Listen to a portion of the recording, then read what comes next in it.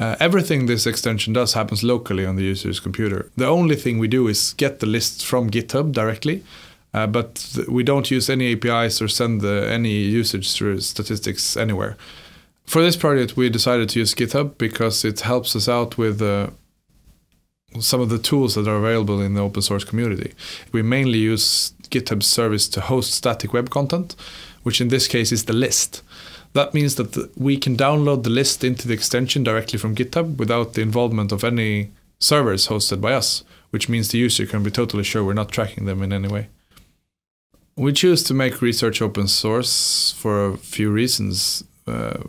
First of all, it's a very, very important topic, which means that the community needs to be able to verify the work we've done and make sure we're actually doing what we say we're doing, and for the community to be able to help us out and keep building on this so we can improve it over time.